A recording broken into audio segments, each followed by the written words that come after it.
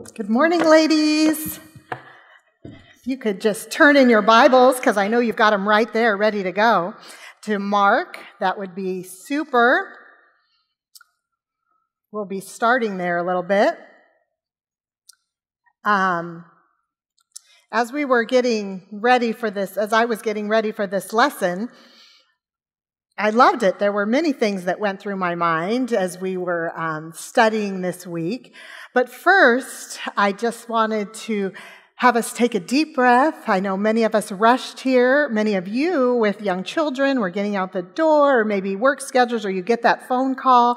So let's just go ahead and take a deep breath and just pray to the Lord and offer this morning to Him. Our great God and Father, we praise your holy name. We are grateful for this morning. Thank you for your word that we can learn. I just pray, Lord, you have something to say to each one of us today, and I pray that you would open our hearts and our ears and our minds to hear that. We give it to you. In Christ's name, amen.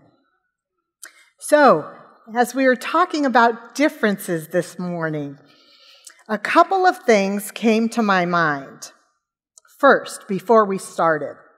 And one of the things that I really appreciated about this and what was said in our lesson was to remember that as we are talking about the different personalities and the different ways that we all tend to relate, that we don't want to put somebody in a box. We don't want to box ourselves in. Because the truth is, as we'll be talking about the different personalities here in just a little bit, sometimes we're not just one. Did you see that? If some of you were able to take some of the assessments, that you kind of overlapped, or you were some of this and some of that. And I just wanted to say, let's remember that just because you scored really high in this area, that's all you are, or that's all we can be. Just to keep our thoughts open in that way. And to remember that we can, just because we're really high in one area, doesn't mean that we can't grow in the others, right?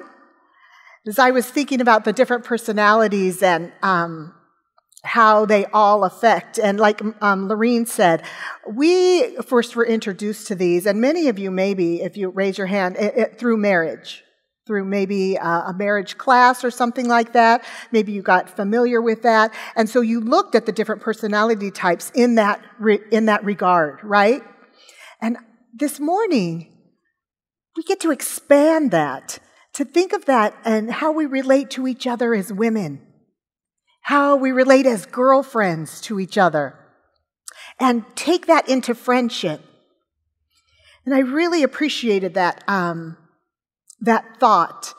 And I don't know about some of you, but going through this study has brought up maybe some past relationships with girlfriends that maybe have ended poorly, or there's some strife there. And I was just thinking, wow, these differences that we come with to the table, how they affect our lives, right? How they affect how we relate. And as we get a better picture of us, we want to focus that out and pray for a greater understanding of someone else. That's the goal here, as I see it, for this week. And I want to start kind of like we're going to bookend here. And at the beginning, before we start talking about differences, I just wanted to go to these words of Jesus. Because there can be a lot of fun with the differences, personalities. I love that. Don't you love finding out just a little bit about yourself, about others, and thinking, oh, this is her. Oh, I get it now. Yeah.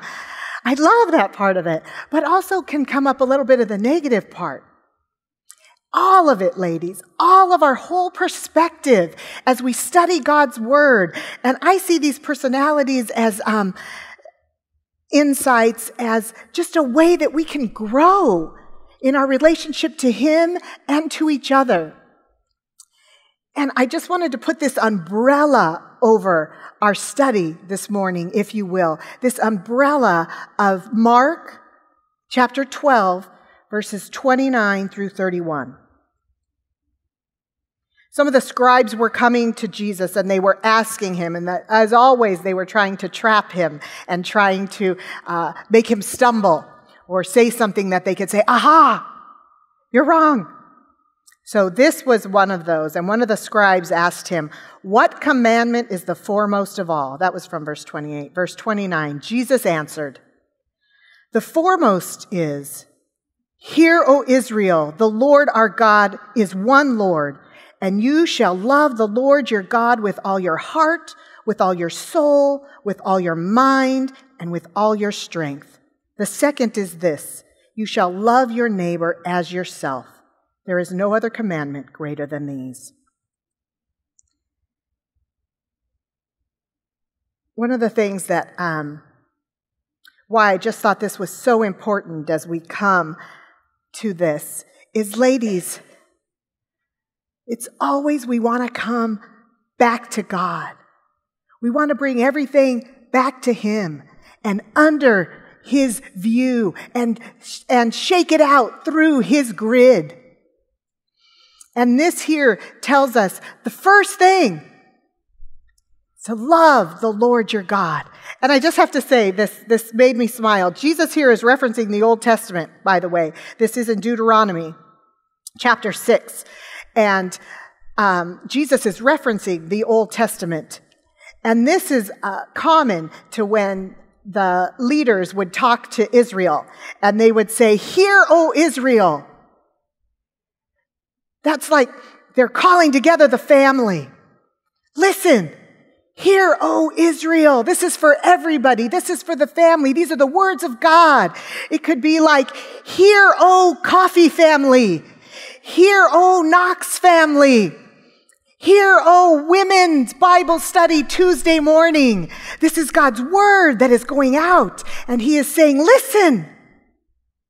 So we should perk up. What does God want us to know? What does He want us to say?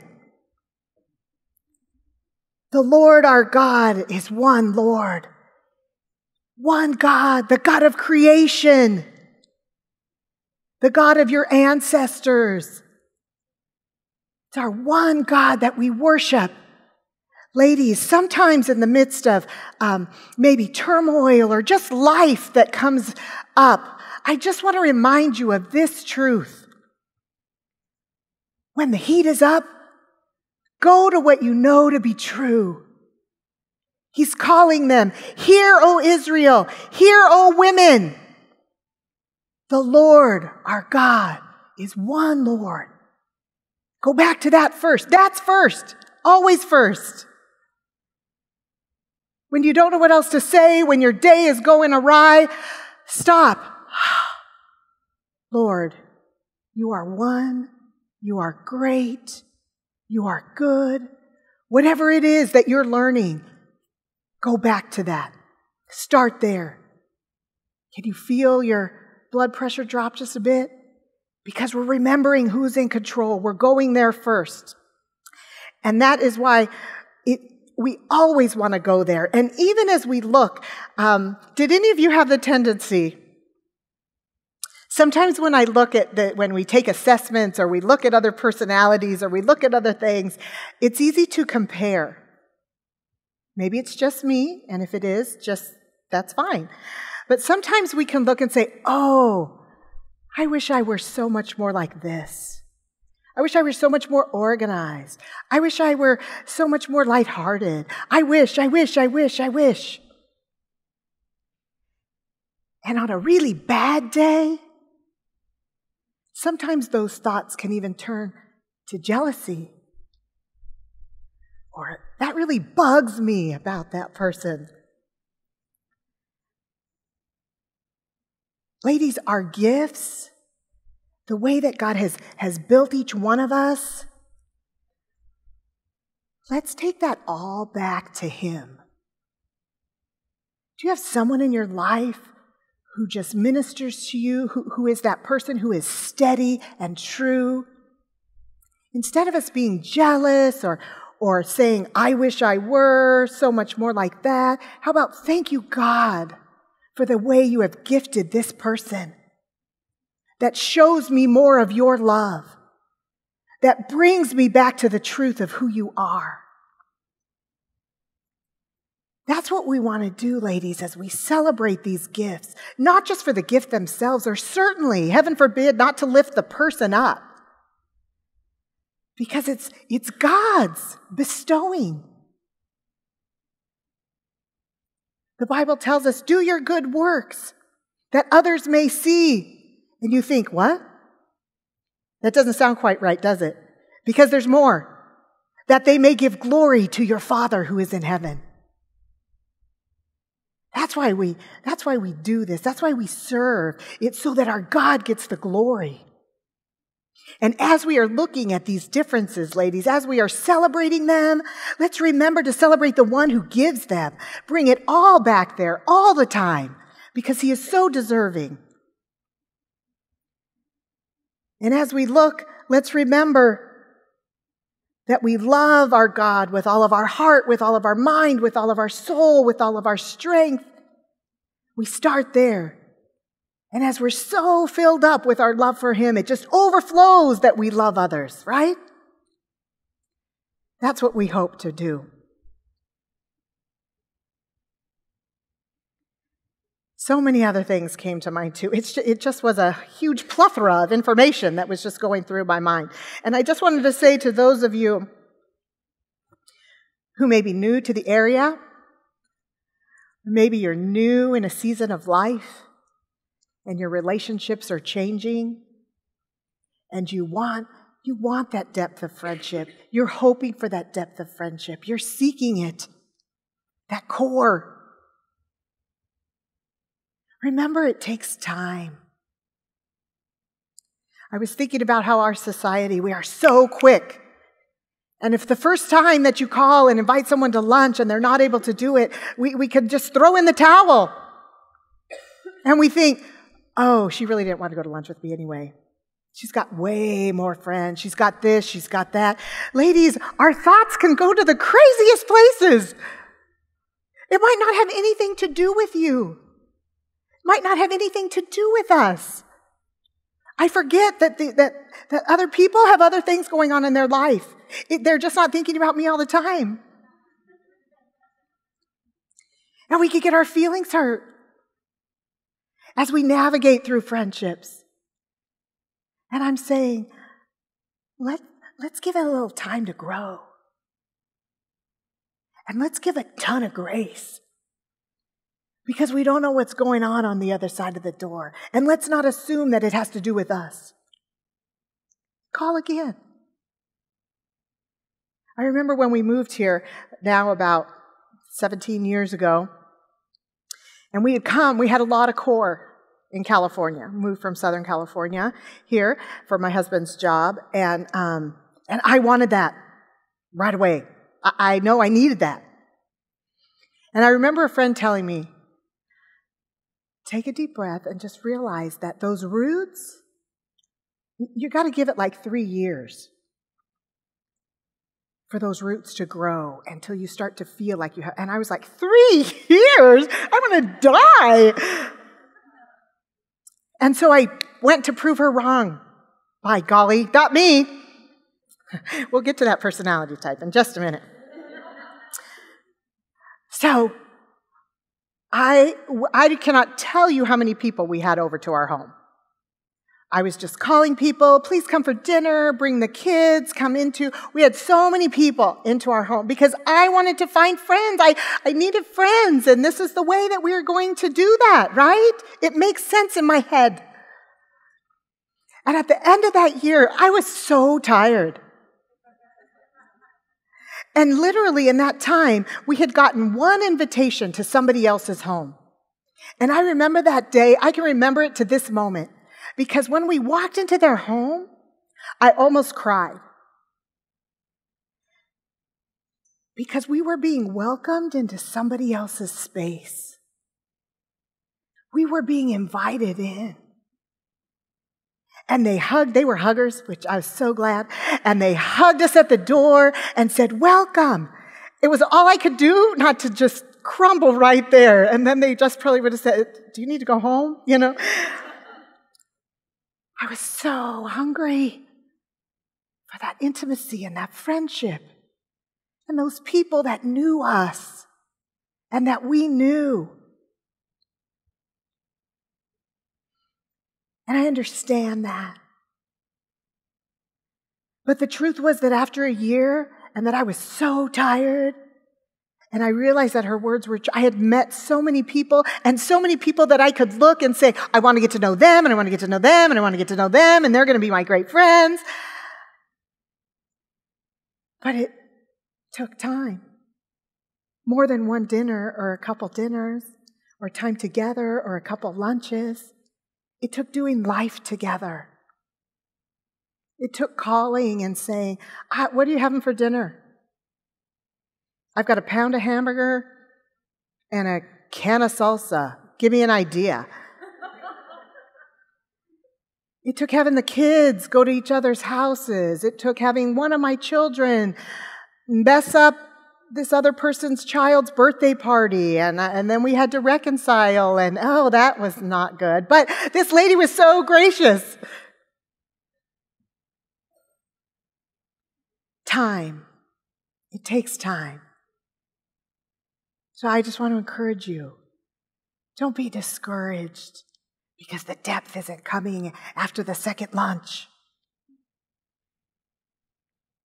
Give it time to marinate and the roots to grow. And give that grace. Fight against the thought, she must not like me. I'm not good enough. I'm not the kind of friend she wants to have. Give grace to each other. Oh, women of Tuesday morning Bible study. We want to be there for each other. And this, again, it must be that phase of life. Like I was brought to tears almost this week when I was thinking of our study. Ladies, we are here for each other. From the wisest of the wise, Pat Entz. We get to hear Pat Entz. Come on. And what I mean is that she has traveled a lot of life with her God. She has been faithful to him, and he has been faithful to her. And we get to see that. You have women in your group that have traveled the road ahead of you. And we get to see the faithfulness. And here, those of you in your 30s and your 40s and your 20s, you are making your roots deep. Nobody has arrived, just so you know. Some of us have just had a little bit more practice at failing and getting back up, at seeing God being faithful over and over and over. And I love sitting with these women that are ahead of me because often they seem so peaceful, don't they? And like words of wisdom just come out of their mouths. And I just think, how do they do that? Because regardless of their personality, you know what they've learned over the years? They've learned how to grow in the other areas. They've learned to be more compassionate, or maybe not to talk as much, to listen more. They've learned to be in God's Word. It's their life, breath. And so when they speak, they're speaking from what they know to be true. And that's based in God's Word and who He is. And I'm not saying we can't do that in our 20s. I'm just saying that the more practice that we get, the more like Christ we will be. The more we learn to love God with all of our heart, soul, mind, and strength, that permeates our soul and it flows out to others. That's what we're looking to have happen as we study these personality traits. So let's look at them, shall we? Because they're such fun. And we're just going to be looking at them just as an overview, not totally in depth. We're not going to memorize each one. And the ones I have gotten, we're going to start with red. We're going to start with red, and I wish I'd been able to use color on your sheets. Yeah, red. And that's kind of how they come into the room. I'm here. I'm in charge. By golly, follow me. Let's go. That's our red. That's different ways that they're looked here. I've gotten much of this, what I've used today, is what they use when they train up people to go to Royal Family Kids Camp. And what's interesting is they take the assessments, and then on their name tags, they have a color. They have a color. So that when you're talking to that person, you're aware of their tendencies. You're not putting them in a box, but you're aware that when they're maybe a little more abrupt and a little more, go, go, go, let's move, you're not taking that personally. It's not like they're directing it at you. It's kind of who they are. And it just gives us a little bit of insight into how that person operates. The Lion, one of my very favorite books called The Treasure Tree. And it talks about the 4 personalities, and it's for kids. And they're on a mission, these 4 personalities, they have to do something. So it brings out the strengths and the weaknesses of each one in a fun way. And the way that Gary Smalley and John Trent use animals. And so this red is the lion. And maybe you've seen it given in other ways. And the reason I loved this layout was because if this is you, if you are the lion and you are the one who is in control and let's move, follow me, and don't ask any questions, just do it the way I want to do it. These are some goals that we might have if this is us. And then the understand section is so that when we live with those people, maybe we have a little bit more understanding of where they're coming from. Are we boxing them in? Are we boxing them in? No, but we're realizing that this is the tendency. This is the way they see the world and that we respond to the world. These people, we want to focus on the positive of this. And if this is us, we want to be aware, because I love the part, build relationships, admit weaknesses, be more gracious. Sometimes our lions are just so ready to do the task and let's go that they forget to look at the people. They see the people as a means to an end. They're not trying to steamroll us. But we need to be aware of that. And for those that are close to us, and for these friends that are in our life, it's help us to remember how we can help them along too. Encourage a little two-way conversation.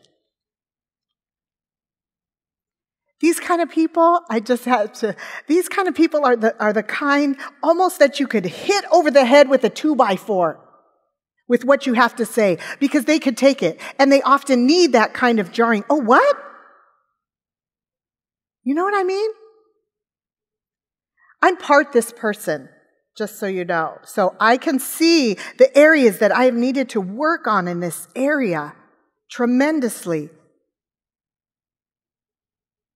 We love our red people, though, don't we? They are great in a crisis. They do bring a lot of stability and peace because someone's in control. And when the world is falling apart or we feel like our life is, it's nice to know that we feel like someone's in control, right? So as we relate to our lions in our life, let's just be aware of the strengths and the weaknesses, and that we are looking at them through the eyes of our great God, celebrating those strengths and giving God the glory for those. And if we're close enough to come alongside and to help them expand. Because when lions learn compassion and when lions learn to listen, it just makes them better leaders. And we get to have a part in that. If we don't get our feelings hurt all the time. Not that they don't need to be called into account. But I'm just saying we can think differently. Let's go on to our otter friends. Our yellow people. That's yellow, by the way. And these are the people who are party, party, party, and then let's party some more. There's always a way to make it happen.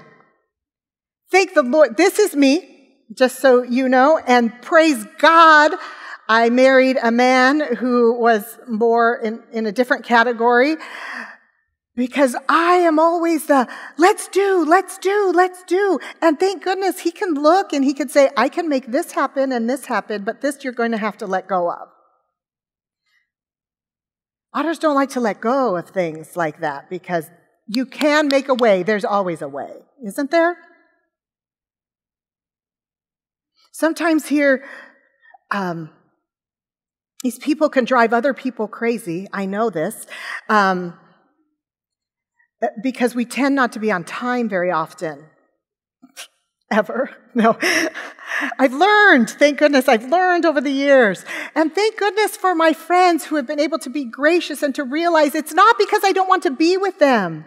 Otter people are in the moment people. So when they are with you, they are with you. They might have an appointment with you, but right now, they're with you. I remember I had to teach this to my girls. My one daughter is very much a lion that we were just talking about, a red, very on the dot, boom, boom, boom. And that's Markel. My second daughter, Katrina, is very much otter. No time, everything's fine, we'll get to it, and fun.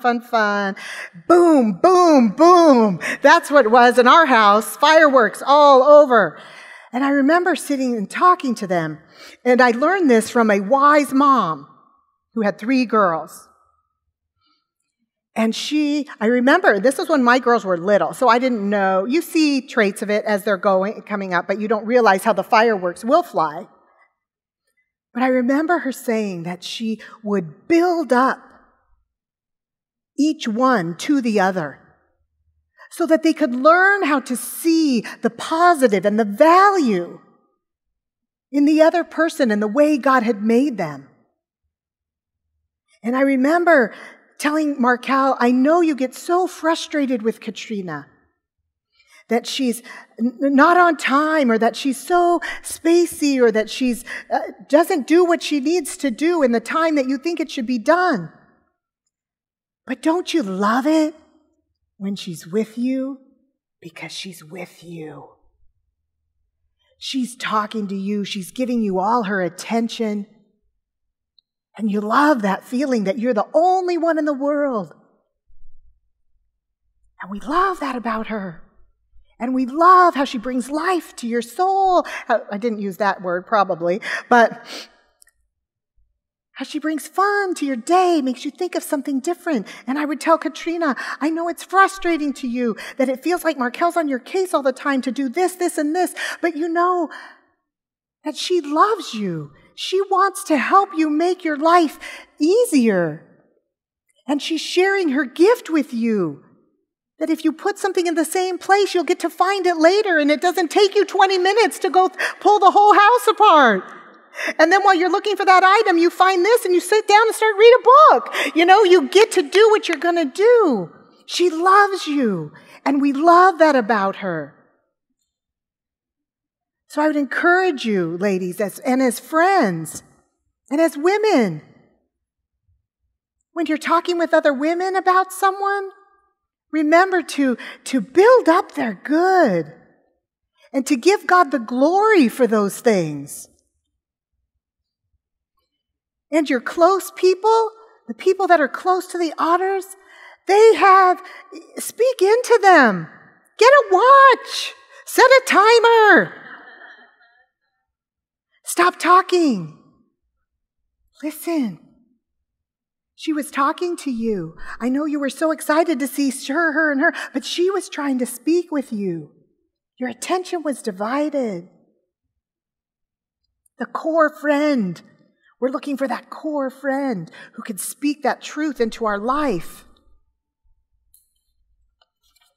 And then we have our peacekeepers, our green, our peacekeepers.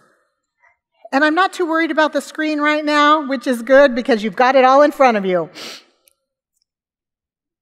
I know it's hard to read is what I meant. The animal here is the golden retriever. Oh, I love these people in my life. They are peaceful. They are calm. They are sensitive. They are listeners. They are loyal to the core. These are the people whose hearts are so full of compassion. They see the needs around them. Thank you, Lord, for these people. They help the lion and the otter to take a breath. They come alongside.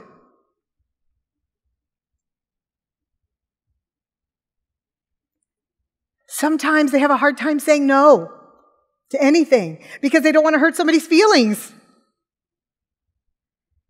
And let's not do conflict. Let's just make it all nice.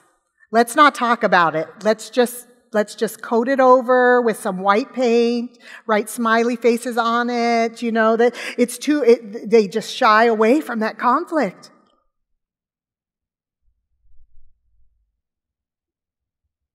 And our peacekeeping friends, how we need them in our life to come alongside. And we who are close to them, come alongside them. There is so much to learn, to see compassion and to see others through the eyes of Christ. To take them off of ourselves and to look out. And we can help them and encourage them to open up. Share their feelings, what's really going on in there. But they're going to need a little bit of time, focus time. That's practice for some of the other animals. And grace from our golden retriever friends. That they're not trying not to listen to me. I do have a voice. I can speak up. See how we're working together. We can already just see how the Lord gave us so many different people to come alongside. These are the people who we share with our deepest sorrows because we know they'll hurt with us and love with us and celebrate with us.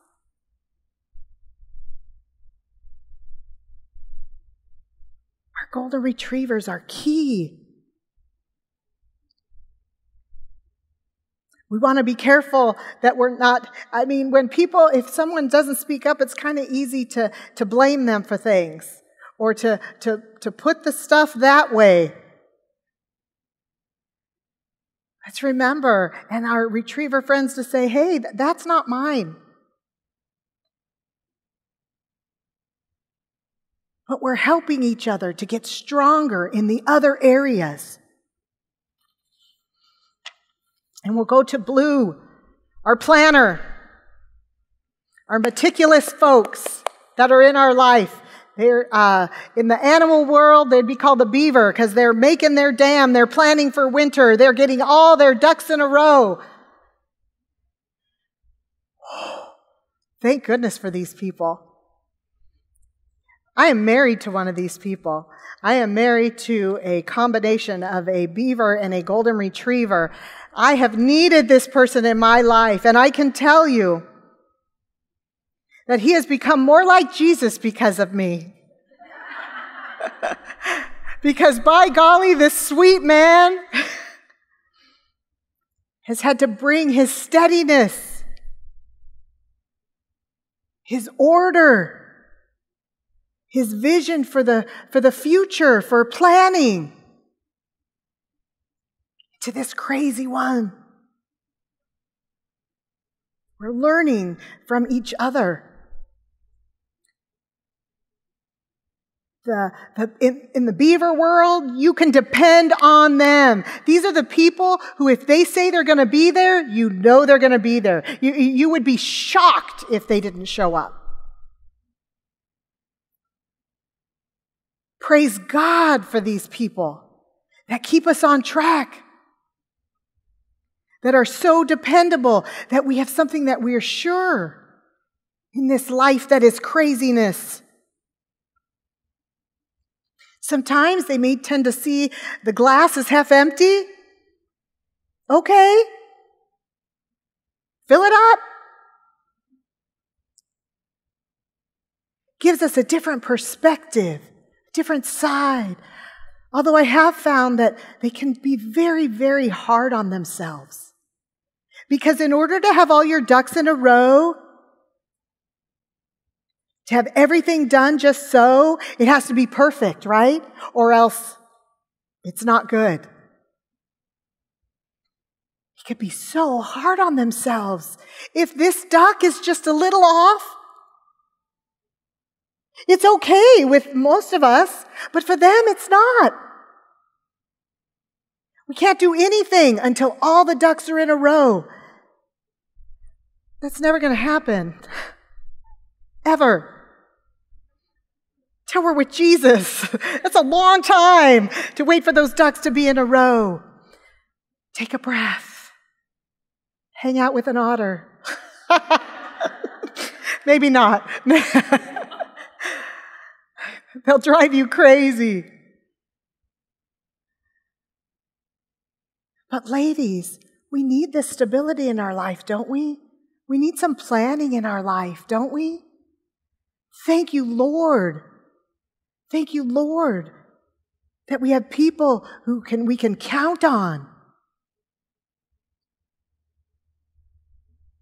And as we're learning to grow in these different areas, as we're learning, as you can look and you can see where you are, and you can see where you are not. And I would just encourage you, hang out with the people that are different than you. I think it's very dangerous to have a whole committee or to have a work group or to have an office that's full of all the same kind of people. We're going to miss so much. If you have a room full of beavers, that is going to be a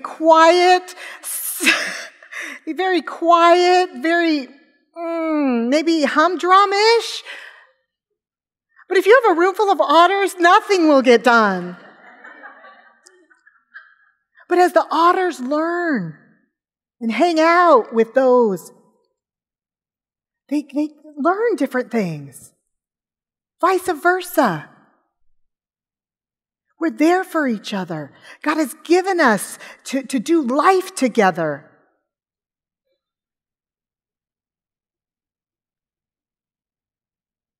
It takes practice, and we need to be gracious to each other.